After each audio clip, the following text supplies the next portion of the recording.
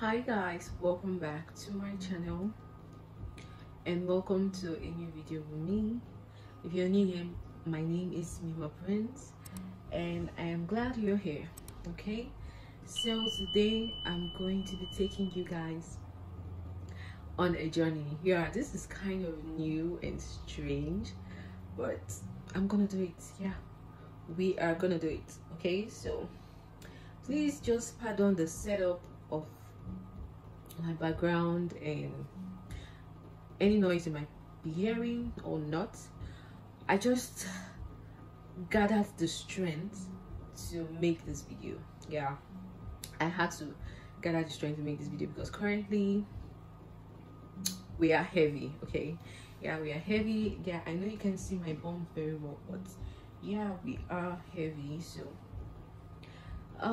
yeah, I'm going to be starting this video this way. So I'm going to be taking you through my pregnancy journey from the day one I found out that I was pregnant. Guys, I'm pregnant till date. Okay, so I'm just going to be telling you the things that I've been experiencing and the changes and everything that comes with pregnancy that no one actually tells you. Okay, so let's just get right into this video.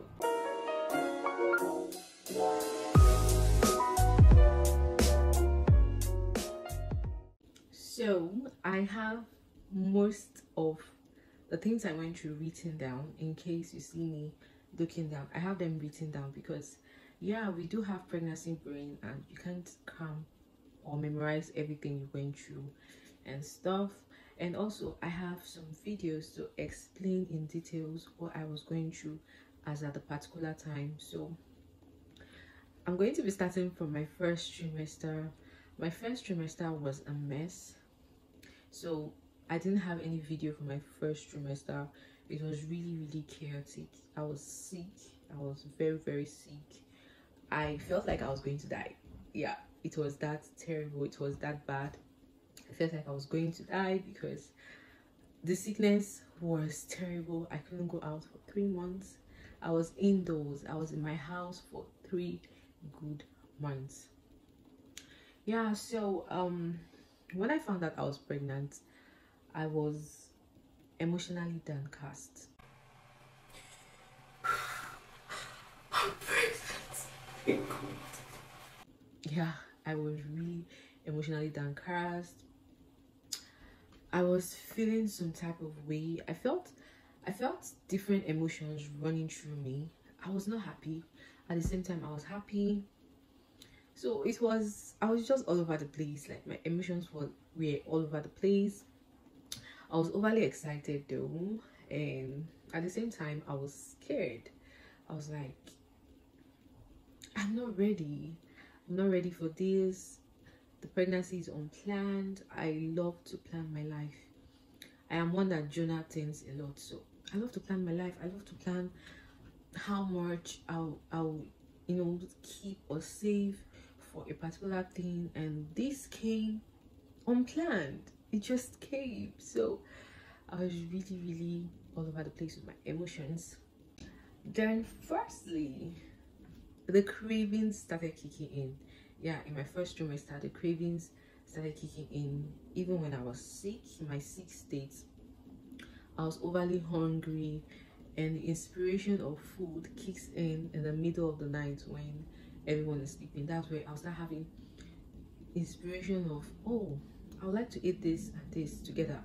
Oh, I love this. Oh, I love this. So sometimes I put them down, or mostly I wake my husband up from sleep and I tell him I want to eat this, and he'll be like, in the morning now, go back to sleep in the morning.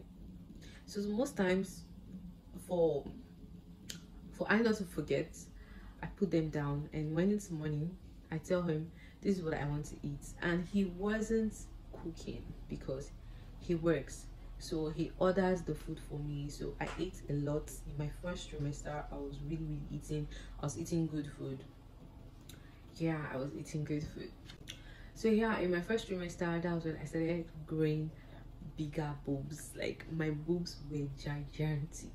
It was as though I grew new set of boobs, to the extent that I was using my hands to support myself, because it felt like my chest was gonna explode. Like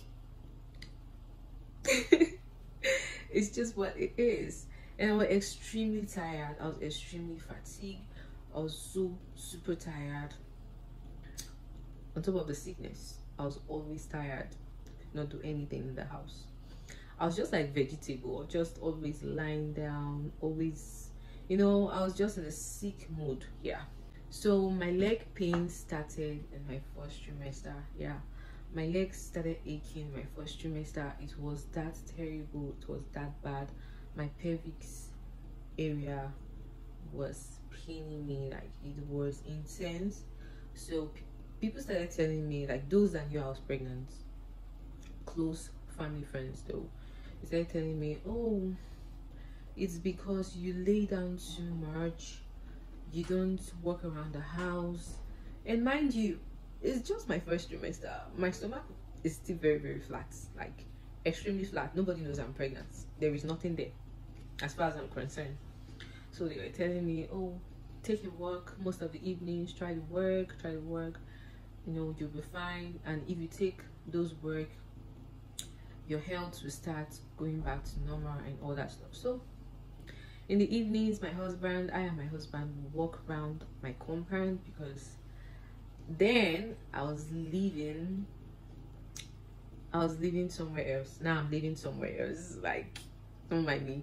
So that compound that I was living in was extremely big. So I'll take works in the evening for like an hour, and when I come back, I'll feel so much better, and I'll be like, wow, it works like magic. So yeah. So guys, like I said earlier on, pardon any noise you might have been hearing, change of setup, change of lightings and all that. Just pardon it. Ignore it, okay? Just ignore all of it. So, like I was saying, so yeah, still on my first trimester, I I was having difficulty in going to the restroom, yeah, to do number two. I was having lots of difficulty. I would cry. My stomach will. I always have constipation, but yet I cannot do number two. I'll sit in the toilet. I'll force myself so hard, and I will cry, and I will pray for it to just come out and relieve me. It was that bad. I do hear people do it easily when you're pregnant, but my first trimester was hell. But right now I'm in my third trimester, and trust me, it's way easy. Like, it's easy. I feel like a factory of that stuff right now, because I can do it 3 times a day, which is very weird to me, because before I got pregnant, I even hardly do that. I do that maybe once in 2 days or stuff like that. Don't mind me. So yeah, it was really difficult. So my nausea started from my 6th week of pregnancy. I started vomiting. I started throwing up, and it was that bad. I had morning sickness, bad morning sickness. Every morning I always throw up, especially when I won't brush my teeth. It was that terrible. It was that bad. I couldn't brush my teeth successfully. I'll always throw up. So in the mornings, I already know that, oh, I'm going to throw up, so I don't eat anything, because I already timed myself. I already knew, oh, from 7 to the hours of 10, I'll be throwing up. So I would not eat anything. Before I started timing myself, I would and eat and throw up and throw up everything. I would even throw up my medications. So I literally had to time myself. So I knew that from the hours of 8 to 10, I'll be throwing up. So I would try not to eat anything. The only thing I would take is water. Liquid, I would just take liquid stuff that I know I can let go easily, because it felt like as though I was wasting my food. I was wasting the food, and I wasn't cooking them, it was being bought, and food is expensive. Cook food, good cooked food is very expensive here in Lagos, so I will take just liquid and I'll chop. I'll chop a lot. I chew up for 3 months, I think. Or yeah, I chew up the whole of my first trimester. I was literally trained up everywhere. Anyway, just being sick. And also I was in malaria mode. Like when I say malaria mode, from my fourth week of pregnancy to my 8th week of pregnancy, I was sick, always in malaria mood. You know that malaria mood where you feel like, oh, your body is just, I don't know how to explain it, but you guys know malaria mood. I was just in malaria mood. Basically, like I said, I was terribly sick. I was really, really very ill.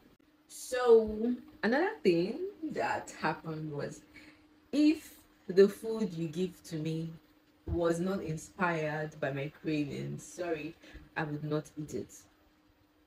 Even if you tell me, oh, this food is gonna give you blood, oh, this food is gonna make you strong, oh, this food is gonna do this, gonna do that. As far as it's not coming from my inspiration, I would not eat it, because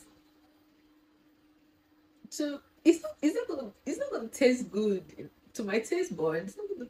It's not gonna taste good. It's not gonna taste yummy. I'm not gonna enjoy it, and I like to enjoy my food. So I wasn't eating anything outside my craving inspiration. Then here, this particular thing I want to say. I want to ask, is it a norm for pregnant women in their first trimester, maybe first and second trimester, is it norm to crave cold water? Because mine was out of this world. I couldn't bear the sight of ordinary water. I just couldn't. You give me ordinary water, you want me to fight you, and you want me to throw up on you. I couldn't bear the sight of ordinary water. Cold water was my go-to. It was suiting whatsoever that was going down there. It was just suiting my life. It was suiting my entire life. So people will come up to me. Oh, my mom will come up to me and say, "Oh, cold water is not good. It's gonna do this. It's gonna do that. It's gonna do this. It's gonna do that." But I drank cold water all through my first and second trimester. It was really good. It was good. It was my go-to for drinking cold things. I loved cold things. I'm sorry. Even if it's wrong, I'm sorry, but I did it, yeah. So also I was always irritated. Like I don't want to see dirt around me. I was always irritated. I would always tell my husband, please clean this place. I don't want to see dirt. And things were just smelling all over me. To the extent that I don't allow my husband spray his perfume around me. And yeah, I did my research and I found out that babies don't like strong scents. So it was coming through me because I hated the smell of perfume. I hated the smell of onion. In short, I hated the smell of kitchen. Once I go into the kitchen, I get irritated. I feel like I'm going to throw up. I could even smell people's soul. If someone was cooking far away from my building, I would smell it and tell my husband that person is cooking beans. That person is cooking jollof rice. That person is cooking fried rice. I'm like, how do you know? And I'm like, I can smell your soul, nigga. I could smell, I could smell deeply. And if you come around me and you're putting on a kind of scent I don't like, do you know what I was always doing to take that scent off? It was super weird. Now I think about it, I feel like I was crazy then. For real, I just feel like I was crazy because guess what I was doing? I'll wrap paper. I'll tear a piece of paper and wrap it and make it like a long stick and I'll burn it like an incense, and I'll use the smoke to hover around me, hover around where I'm sitting, because I don't want to smell anything. Don't bring smells, don't bring perfumes, don't bring things to me. I don't want to smell. It was that bad. It was that bad. It was that terrible. I even got tired of myself doing that. I got tired, but we overcame it. Yeah. Anytime I complain to my mom, she always like, oh, don't worry, you overcome it. You overcome it. And truly, yeah, I overcame it. So yeah, in my first trimester, I was extremely cold. Do you know I forgot about this? I forgot about this, and thank God I wrote it down. In my first trimester, I was extremely cold. Why? Because right now I'm extremely hot. I don't know if you can hear the fan. The AC is on and the fan is on at the same time. That's how hot I am in my third trimester. But in my first, you see, my first trimester, I was extremely cold. I don't want to, I didn't want AC. I didn't want fans. I was always wrapped up with clothes. What a life. I feel like I had all the symptoms in life because most women don't even have all the symptoms. They just like pick one or two or three. But you see me, I picked everything, all the symptoms about pregnancy was dumped on my head. What a life. So yeah, I said this earlier on. I was always bloated. I always had constipation. My food wasn't digesting very well. It continued like this till the 8th week of my pregnancy. So yeah, I was always bloated. Always had constipation. But yeah, we overcame that one too. We stopped my 8 weeks. So yeah, coming to how it all started, I had this unshakable headache. When I say unshakable, this headache was unmovable. Like it wasn't going anywhere.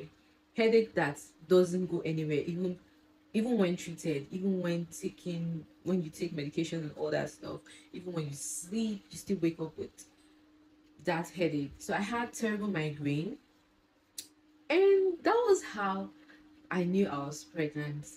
I had this terrible migraine for weeks. I think I knew I was pregnant in my 6th week of pregnancy. I was 6 weeks pregnant when they confirmed that, yeah, you're pregnant. So I think from the day one to the 6th week of that pregnancy, I had this headache that wasn't going anywhere. I felt like I was sick. I felt like something was wrong with my brain. I started getting scared. I was like, do I have a tumor in my brain? God forbid. Like, I was just thinking out of this world. I was thinking weirdly. I went to this hospital at first, and the doctor was. I went to the hospital close to my house called First City Hospital. Yeah, I love to give reviews about things, bad or good, because I don't want people to fall victim. So I went to this hospital. I frequent the hospital for like 2 weeks. At first, the doctor was like, "Oh, take paracetamol, take this drug. Maybe you have malaria. Take typhoid. Take whatever, whatever, whatever." I took this drug, not knowing that I was pregnant. But they said I had malaria. I had this. I had that. They ran tests and told me I had malaria. I said, "Okay, well, I finished the drugs. The malaria was not going." I went back to the hospital. I told the doctor, I've not seen my period for a very long time. Can we please do a pregnancy test? He was like, oh, ask me some questions. I was like, oh, no, you're not pregnant. It's not pregnancy. You're not pregnant. I said, can we do a test? He said, no, that he knows I'm not pregnant. I should, he prescribed some drugs. I should go buy these drugs. I got really pissed. I was like, what are these people doing? I told you I've not seen my period, and I told you I have this unmovable headache. I worked in the lab, I worked in the hospital before, so let's check for pregnancy first before you go on to prescribe more drugs, more medications. And he was doing otherwise. And me, being who I am and where I've worked before, I know that he's behaving quack. Like, it's not right. The nurses, they gave me bad vibes and all that stuff. That hospital is no go area. It's not good. Like, they're going to kill you because, oh, it was terrible. They were telling me to go do blood sugar. They just telling me different things other than getting the pregnancy test. So I was like, okay. And I even took my mind off it. I took my mind off it. I felt like, okay, maybe I'm forcing myself to be pregnant. So I'm not pregnant. So I just took my mind off it, and I was living normal, trying to take my paracetamol every day just to keep this headache in check. I was always trying to lie down, trying to, relax myself. I wasn't going anywhere. Until one day, I just told myself, I need to do this test myself. I'm not waiting for nobody. I just need to do this test because my period is not forthcoming.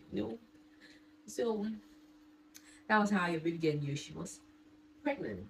And I went to another hospital and got my pregnancy test done, and they confirmed that I was pregnant. So yeah, I had this migraine from my fourth, I think from the fourth week to seventh week of my pregnancy. The migraine was unmovable, unshakable. It was that terrible. I prayed to God, I did everything, but yeah, it didn't go till my seventh week of pregnancy, and it left on its own. And I became free. Like, I was like, God, thank you. I am free of this headache. Do you know what headache is? Do you really know what headache is? It's terrible. So I was always drinking water. My husband started calling me GP tongue because we we do bottled waters in my home. In less than 2 days, 2 packs of bottled water is finished. Who drank them? Me. I was drinking like a fish. Well, I was always thirsty, so what to do? I need to drink water. And yeah, I hated social media. I hated social media so very much. I disappeared from social media for 3 good months. I was nowhere to be found. People were asking, "Where are you? How you doing? Hope you're fine." I was like, "Yeah, I'm just here on the low key. I just don't want to go out. I don't want to do anything." And I was pregnant. All those times I was pregnant, and I was going through it. I was going through the hell of pregnancy, first trimester. So I hated social media, even when I tried my best. I tried my best to like want to see what's going on in the world of social media, but anytime I pick up my phone, I end up not even going there. Why? I was always seeing movies. Netflix became my best friend. I saw movies for 3 straight months, seasonal movies. I watched the best movies in my first trimester. Then also, I had rashes all over my body. It was that bad. I had bad rashes, but it left. It left after some time. So yeah, those are the things that happened in my first trimester that I couldn't record. I couldn't, show any of that because, like I said, I hated social media. I hated my camera. I didn't want to do anything. I just wanted to relax and just get myself again. I was praying to be normal again because at that point I wasn't normal. I wasn't myself. I felt like I'm not normal. I felt like an alien was growing inside of me, like a foreign body, something that's not meant to be there. Do you get?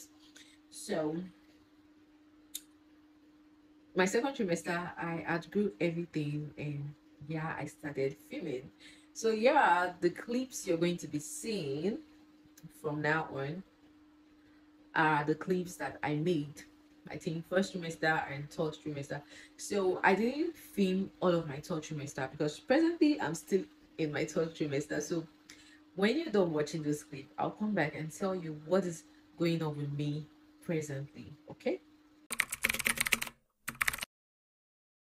Hi guys. I'm laughing because I've recorded what I want to say, and I recorded like 20 times. That's because this is my first time of filming, or like carrying my camera to film after 4 months of disappearing. So this is my second trimester of pregnancy. I'm just going to be showing you guys what I really look like what I really look like. I look terrible, trust me. Most of the times I don't even put on clothes because of the heat so intense. Like, if the AC is not on, I'm not on clothes. I will not put on clothes. So my hair has been like this for like 4 months. Yeah, this is my hair. I've not been taking care of it. I've not done anything to my hair, just staying like that. No bonnet, no nothing. I just sleep like that because my first trimester was terrible. You guys saw that previously. So today, for the first time in 4 months, I'll try and wash my hair because I'll be stepping out for the first time in 4 months tomorrow. I've been stepping out, but I've been going to the hospital. But this outing I'm going is not the hospital, so like this is my first kind of outing, you get. So I need to wash my hair. I can't carry this kind of dandruff. If I scratch my hair like this, Gary, that will be falling. So second trimester. Okay, my face is dark, my body is glowing. I've not applied cream for 4 months because I hate the smell of cream. My body is glowing, fair as ever, skin like milk. Like my skin is like milk. I don't know if I can show you guys. My skin is flawless, but my face, you see my face is not cooperating. My face is not part of this pregnancy glow at all. My face is so dark. Hyperpigmentation is increasing, the pimples, the rashes, everything is increasing when it comes to my neck and my face. Well, since the second trimester and I've started getting used to the smell of cream, I'll try and treat my face, because a baby girl has to humble this pregnancy. Like I cannot be looking like a mad person all the time. Do you get? So well, what else? So for today, I'm just going to be washing my hair, and that is it. No stress in myself. As time goes on, I'll keep updating you guys. Yeah.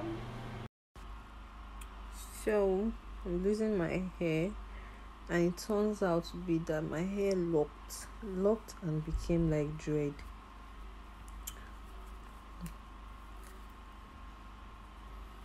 Okay, I'm going to show you how it looks like.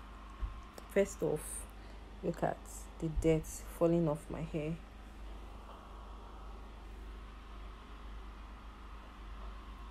So much. Just imagine I had gone to the salon. They would have insulted me and said I'm a dirty girl. So you see, the root of my hair is locked. It is locked, like okay, this one is even coming off. The Gary that is on this hair, see Gary. Hey God,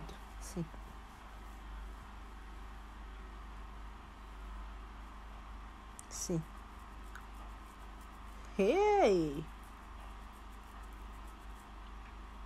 how did I land here? Just 4 months. 4 months of not washing my hair. 4 months. This is it.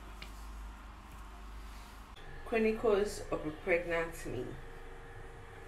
So still on my second trimester updates. Well, I have the strength to do practically anything I want to do in the house right now. My first trimester, I was so lazy, I couldn't do anything. I was sick. My husband was the one doing everything, like every single thing in the house, washing clothes, washing plates, cooking, buying food for me if he cannot cook, and all those stuff. But now I can do all that, but it's just that if I do any little thing like this, I'll be breathing as though I ran to the stadium and ran back to my house. Do you get? So as you can see, I finally made my hair. I did it in 2 days, which is abnormal, because if I was having my full strength, I would do my hair just 1 day. It's just that I wasn't having my strength that day. I got tired. I just moved it to the next day, and I did it the whole of the next day. So anyway, I just had to do my hair so that I can start wearing wigs, because I've not been going out for the past 4 months. I've been going out, so I want to start going out, my normal activities and all that stuff. So okay, another update is that I drink water like a camel. I drink water, like, no play with me. I did drink water. I drink water a lot. Like this bottle of water, and I'm going to finish it. That's how bad it is. I finish a bottle of water at a drink. So I drink water a lot, and I don't drink ordinary water. It must be like this.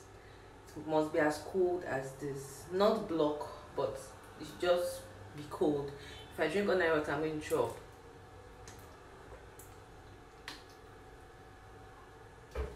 So I drink water a lot. Then something else I noticed is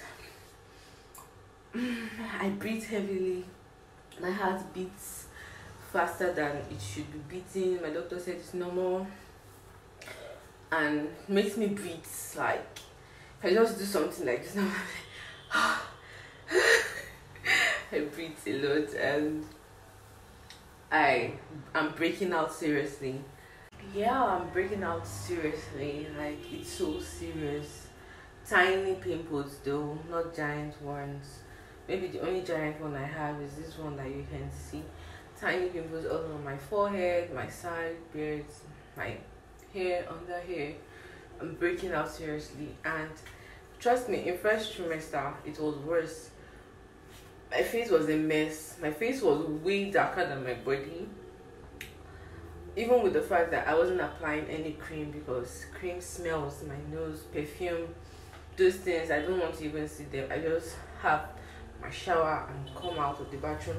So my body is flawless, pregnancy glow, I think. But my face, I'm trying to get my face to match my body. So now I've overcame the smell of cream and all that stuff. So I'm beginning to apply cream on my face and trying to treat my pimples and hyperpigmentation and get my face to be the same shade of color on my body. So yeah, that's the updates. That's what I've been going on.